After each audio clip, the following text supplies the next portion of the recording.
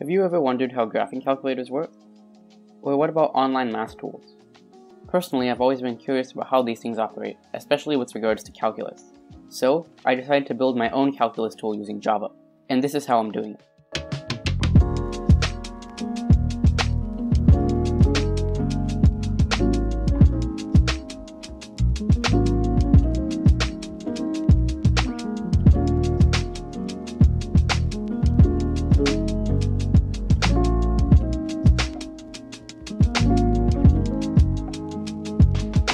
Hello everybody and welcome back to a brand new video. So this is the first episode of a new series I'll be doing in which I'll be building a calculus tool and I'll be using Java.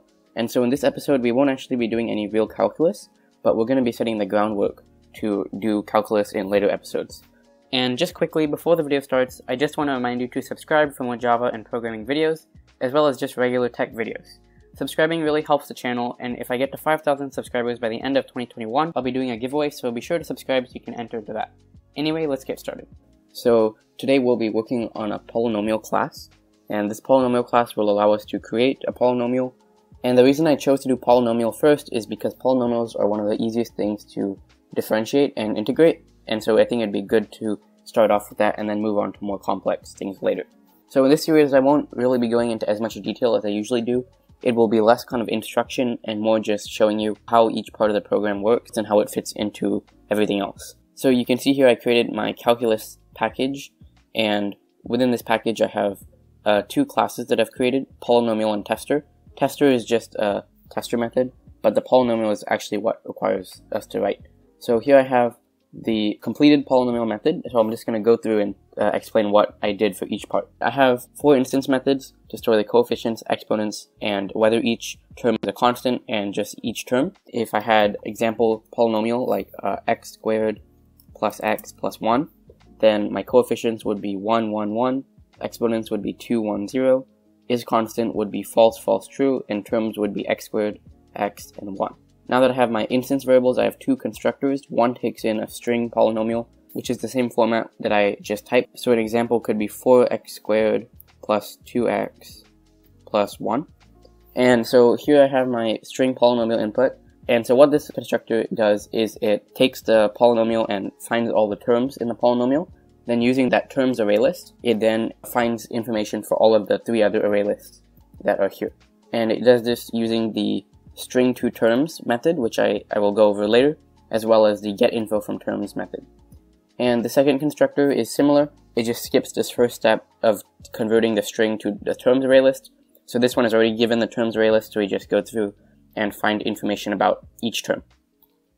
So these are the methods where things really actually happen.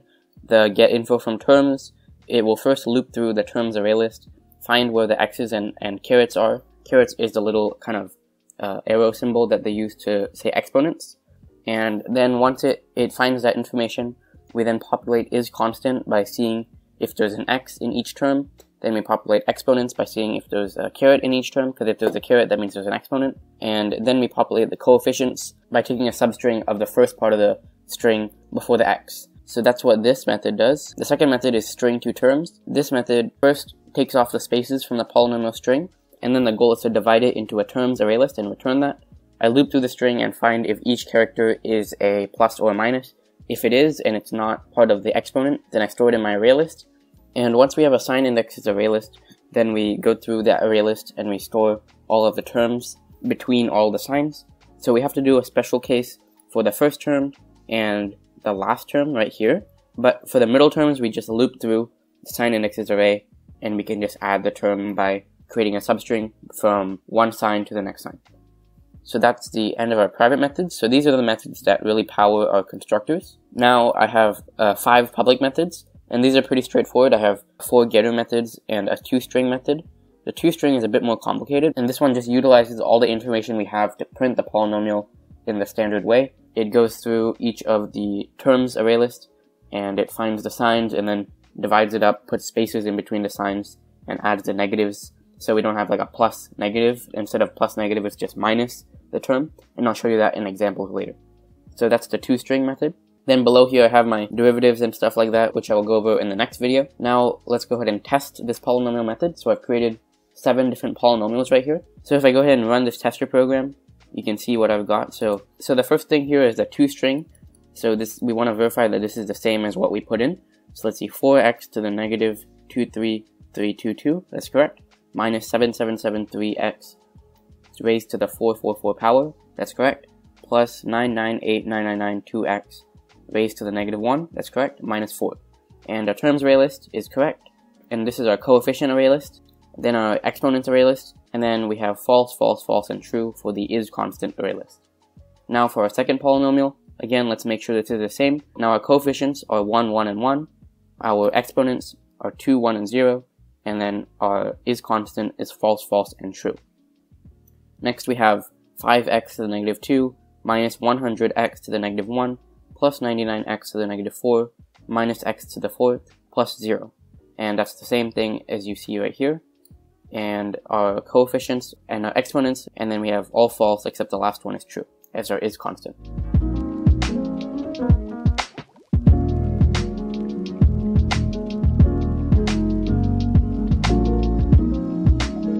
So yeah, you can see our polynomial program works quite well.